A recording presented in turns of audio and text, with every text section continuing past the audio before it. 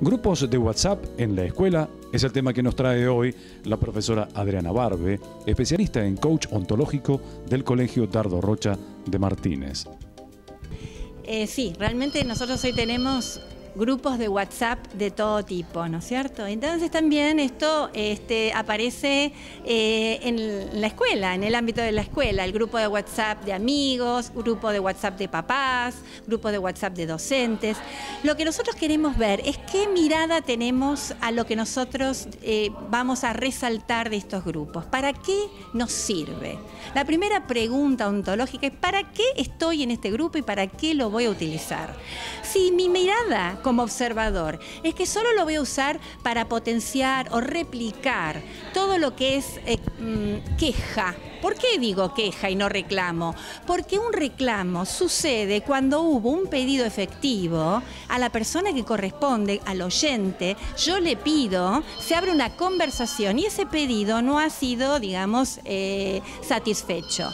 Por lo tanto, lo que nosotros pedimos es no acentuar en estos grupos de WhatsApp, sea el que sea, solo la mirada de la crítica, de la queja, porque eso nos lleva a un estado emocional peligrosísimo, que es el resentimiento y el enojo, que nos perjudica en la salud.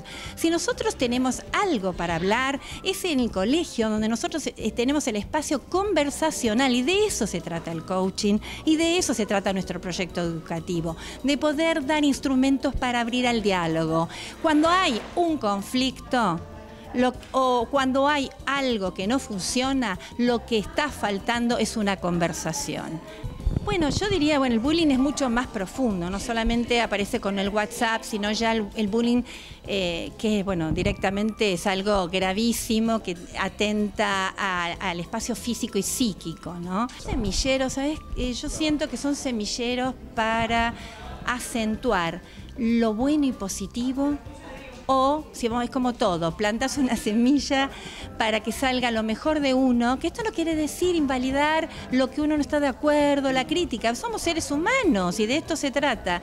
O para poner la semillita de la queja, del enojo permanente. ¿Y sabes qué? Se trata de nuestros hijos. O sea, si nosotros generamos como padres, suponga en comunidad donde estemos, un ámbito que solo se resalta y se repite las cosas negativas, eso es, estamos hablando del ámbito de nuestros hijos. Qué triste, ¿no? Porque esto quiebra la confianza. Entonces estamos teniendo a nuestros hijos en ámbitos de desconfianza.